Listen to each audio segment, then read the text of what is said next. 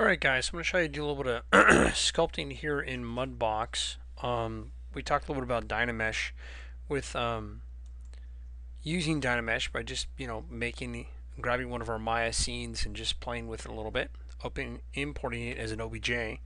So I'll do the same thing here. So we'll go to File, we're going to go to Import. Now let's go and grab our tree trunk, which we were messing with before. This should be the good guy.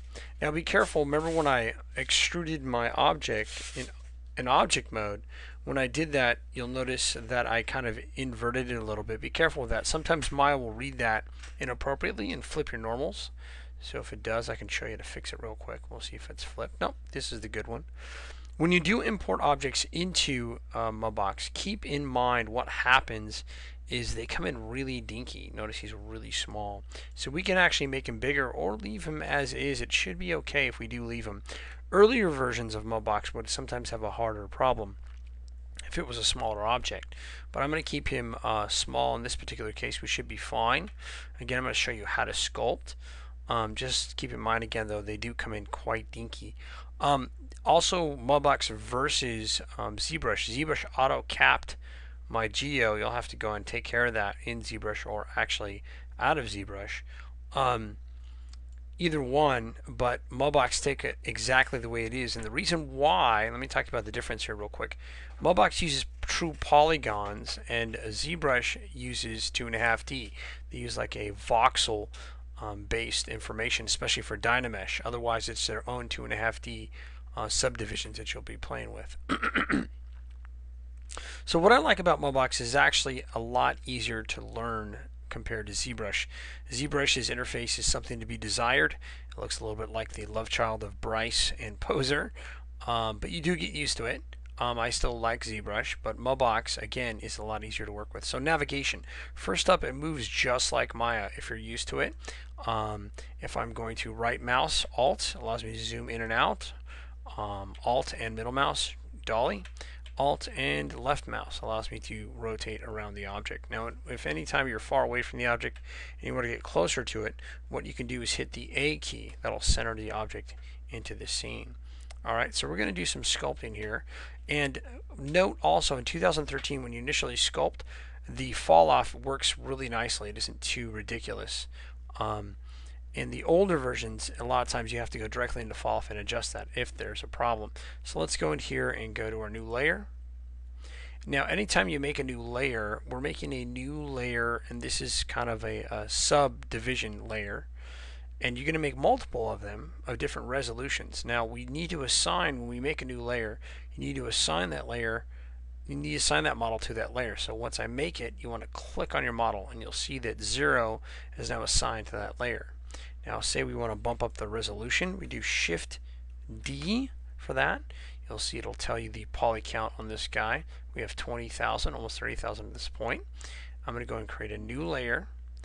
And then with that layer selected, I'm going to select my model, and bam, we have a new subdivision of 1 up on this guy. I'm going to do Shift D again, and I'm going to cut this up a couple times.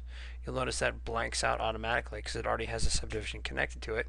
I'll make a new one. Then with this new one, I'll click on the model again. Wachow! There we go. We got another subdivision level on that. And we'll do Shift D one more time. Cut that up. We're now at 4400. So with that set up, I'm going to do a new layer and click on the model, and boom, there we go. A third division set up for this guy. I want to do one more. So we'll do Shift D one more time, create a new layer, select on the model, assign that model to that layer, and there you go. Cool. Now anytime you want to fluctuate and shuffle through these, you do page up or page down. That allows you to go through these different layers. And as you sculpt on them, you can actually change the transparency. There's a transparency bar here. Works like Photoshop, except it's more on a vertical pattern than horizontal, and allows you to scroll through that particular object. So we're in sculpting mode here. So what we can do, we can load our own texture here. Now stamp, let me talk a little bit about stamp. Stencil doesn't work so good when it comes to sculpting. I mean, this guy's mainly for texture painting, which I'll make another video on later. But stamp kind of controls our brush. It is similar to ZBrush's alphas. So we actually can load any particular brush that we want. Bark, granite, whatever it is that we feel is going to fit what we're working on. Now if we want to make this a little more petrified, we could select cliffs. And oh, this is where I forgot to hook in my Wacom, because I don't like to sculpt without it. Make sure you always do, because you will kick yourself because not having your Wacom ready, like me, you'll find out you'll feel naked. Alright, so let's go and put this in here. Let me plug this in. There we go. The horns have assembled. Using my little mini bamboo here. Alright, so let's go and do some sculpting. So we got this guy set up. Now, if you want to change your brush size, you hit the B key and it'll increase it and decrease it. And we selected our rock here. Let's see how this guy's going to displace. Oh, looks like he's a little strong, and that's okay. You actually can remedy a little bit of that just based on each one of these have a different default. So in this case, this guy's a little bit strong. So we can go in here, go to our fall off, and we can increase the decrease this, excuse me. Make a little, dumb it down a little bit. We can do that a little bit more. You can also mess with your displacement as well, so we can lower our strength. There we go. A little bit more than that. And the fall off, will lower this down a little bit. And there's multiple fall offs to choose. You'll see them all over here. These are the defaults, but you can also save this guy. It says store to, and you can place him in here to be able to mess with your object. And I keep my brush a little bit bigger if I want. And we can make this guy look like he's like petrified wood. And it works pretty well. It's not too shabby. Now again, just like with ZBrush, if you hit a corner, it can get a little hard on the edges. But they've improved some and made some great improvements here with Mudbox, which I actually like a lot. One of them being is our grab tool, which works really nicely and a lot better than it used to. In other words, it's a little bit more organic, has a nice little even drop off, so we can pull on our model any way that we desire, and then we can also paint on it a little bit. So go back to sculpt. There we go.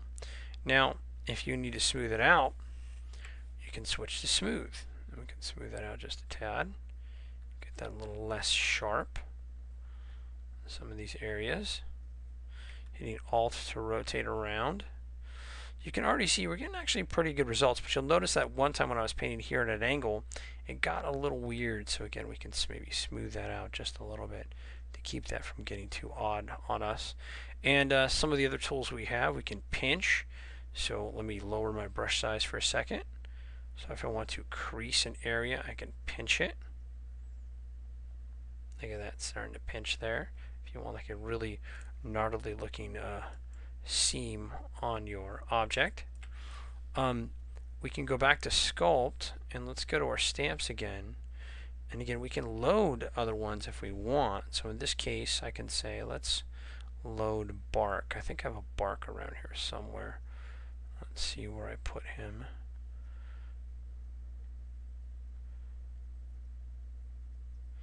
No, it's not in there. So let's try lectures. Lectures. Yeah, it's not here, so we'll just see bark. Bark. A little more organized with the ZBrush than I am with the Mudbox. Just because ZBrush kind of a little bit forces you more. I can't believe bark isn't around. That's okay. So we'll just use theirs. What's a world without bark? It's insane. So we can actually go in here. There's leaf veins too, which are kind of nice. And oh, see in my earlier ones here, there's an edge here. We can mess with this guy a little bit. Is that the one? No, this might have been default. We can play with this a little bit here. And you can paint edges. We can create more lines in here. And this guy's got just a little bit more to him, and I can swirl around. Thought this was one of my other ones I loaded earlier, but no, this is the default one. But you'll notice you can force it and make it look like it has some vein work. And you can also do imprint. Now if we grab something a little bit weirder, and let's see if we see what we got here in our plethora. Cliffs. Ooh, that'll definitely make it look like it's petrified. We can go in here and do imprint. And imprint, this allows me to drag over the object, and this works just like ZBrush's alpha. Whoa, too strong. It allows me to pull on the object. Oh, I think we have a display issue. There we go. Just rotate a little bit there and it updates. So let's go and lower his strength. I didn't realize he was almost 100. There we go. You'll notice also on the bottom as you work in Mudbox, my camera's probably cut off a little bit, you'll see this bar start to get more and more filled, and when it flashes red, you really need to save. You should be saving as you go, but you just really need to save. So go in there. Oh, still too strong. So oops, let me go back, hit Control Z, and let's go to our fall off, and we can choose a fall off. So we'll just choose something like that, and then we'll go back to strength and lower that dramatically. Again, some brushes may be a little more mild than others, but still, most of the time it comes in a little too strong in the beginning. And they've changed some of the values of some of the brushes. I should have corrected myself when I said that. Not all brushes are created equal. Oh, look at that. That's kind of cool and kind of weird. So we can go in here and make another one. And you can also randomize this as you paint it, which I think is way cool. So you can actually, it'll randomize for you. You can rotate and you can have it flipped. Unfortunately, when you do turn this on, sometimes it takes a little bit more memory. You'll see each one that you put on may not be exactly the same, and you can also spin it. So you can complement each other. It's a little too noisy. Let's go and smooth this out. And again, it's using true polys, so it can sometimes be a little bit taxing on the memory, so just be aware of that. It isn't 2.5D like ZBrush, but the nice thing about it is navigation's easier. You can paint while you're sculpting. I do prefer this guy a little bit more than ZBrush, and again, it's all about preferences. I'm sure you can talk your studio into switching to Mudbox if need be. And there is a lot of brushes, I have to admit, in ZBrush that you won't always use or necessarily partake of. And that's just because they just have a lot of cool stuff, and sometimes you may never need that brush. Just kind of a fact of life there. I know I've messed with a lot of the brushes in ZBrush, and some of them I may never ever use. I don't know. It's like some of them are weird fishhook. I've never needed to use that. It's the weirdest one there is. It's cool, but makes me feel uncomfortable. Just kidding. Alright, so we got fibers here we can add. So again, you do want to check your strength. And these fibers could maybe add to our scene here. I can increase my brush size here to make it a little more believable. Do want to lower that there to 180. There we go. You can always punch in those numbers too. And lower my fall off here. Not so strong. Ooh, there we go. And you can really get that petrified looking tree if you want. You can twirl it a little bit. A tree from another world. Add it to our existing bark that we started. So you don't have to use bark, but you can. It does help because you're actually using an actual image. Look at this. It works a little bit better with what we had before. I kind of like that a lot. Pretty cool. Alright, so when you're done, let me go and zoom out for a minute. When you're done and you get exactly what you want, it's just me just goofing around, you want to go in here and you want to export it. You can send it to Maya, Softimage too, and Softimage would be able to take all these polys. Maya would have a little bit of a harder time. But you can export this selection or just the model in general, but in this case we're going to select this bad boy. And to do so, you go to your selection and move tools, select the object, and you go to File, Export Selection. I'm going to export them as an OBJ, stump. This is one we can use for the next lecture. And Mr. Stumpy, and I'll add more detail too. Mr. Stumpy, we're going to take into 3D coat. 3D coat, yes. Alright. I'll just call it Stumpy coat so I can remember what he's used for. Cool. And deselect him for a second. Go back to sculpting. Alright, so again, you can load any type of texture that you want. You simply just go here and you add stamp. Now if you want to keep your camera, notice like in ZBrush you can hit shift as you turn your camera to lock in. And this one's a little bit different, so what you'll do is you can actually add camera bookmark. We'll call this the Monisha. Don't be weird. The money, there we go. Okay. And as you rotate it, you say, hey, I need that shot back. You click on it, and there you go. So you can actually make all your different views. And to change your view, say you want a distinct view, just go into the top view, right click, and say look through, and then we can zoom in on it.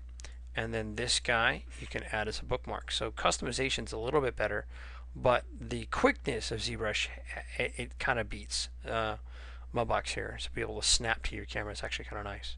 So add camera bookmark, top. Okay, and then we can just go back to ours and then switch the top back and forth, which is kind of nice. And if you ever want to go back to your perspective, just right click and look through. You'll go there, and go back to our layers, and again to page up, page down to go through the different ones. So if I wanted to go to another one, I go page down to this guy, and then I can add a more sculpting on this guy, which is for a lower subdivision. So I can go in here and just maybe just do some more tweaking on this guy. Oops, I'm still in selection mode, my bad. Let's go to selection, deselect, sculpt, there we go. And then you can do more tweaking on the sub level. And it's great because as we're doing it, and let's smooth that out. As we're working on this guy, I can go in here and change that opacity. Look at that. So I can change that if I don't like that. Let me go page up. Go to this guy and say I don't like that detail. Maybe I got too excited. I can lower that. Now be careful. As you lower it, it'll go back to its former self. So when we first kind of brought him in. So whenever you do lower some of these, you might want to make one more subdivision above him. And when you do that, then this guy won't be so weird. And you saw that just a second ago. As we page down, you'll see as I change the opacity, it still keeps the silhouette because that guy's primary on top. Alright, that's about it.